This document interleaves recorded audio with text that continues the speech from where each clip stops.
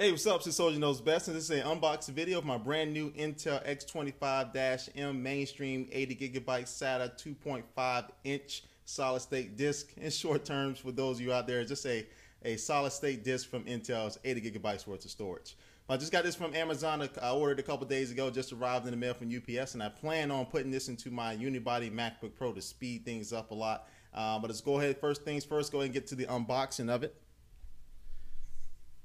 All right, and here's the package. Cut into it a little bit.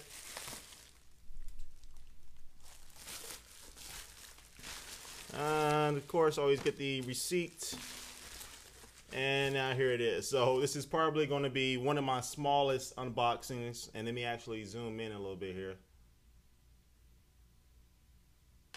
All right, so this is going to be one of the smallest unboxings I've probably ever done, but this thing is very small, compact, no moving parts. That's what a solid state disk is. It's no moving parts whatsoever, and it just provides very fast performance. All right, so got some tape here.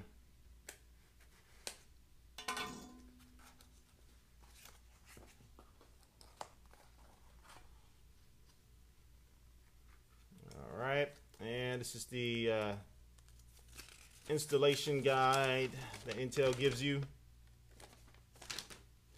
All right, and I got some styrofoam or whatever that is, and here's the disk itself. So this thing is nice, small, very compact. Let me take off this electrostatic sensitive devices. Yeah, let me this starts my electricity out of my body first before I start handling it. All right.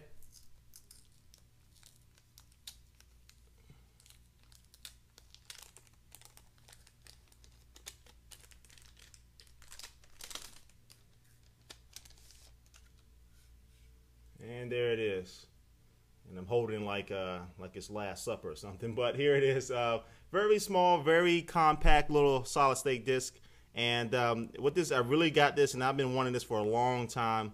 And basically, I just decided to go ahead and get it for my MacBook Pro. So it's really going to provide performance. But you can see here, very small, very compact, just like a solid SSD is. And it should be relatively easy to install. All right, and so the next video I'm going to do is actually going to be the installation, like I said, the installation of the SSD inside my MacBook Pro. Very easy process. I'm going to walk you through it, kind of similar to like you're installing RAM.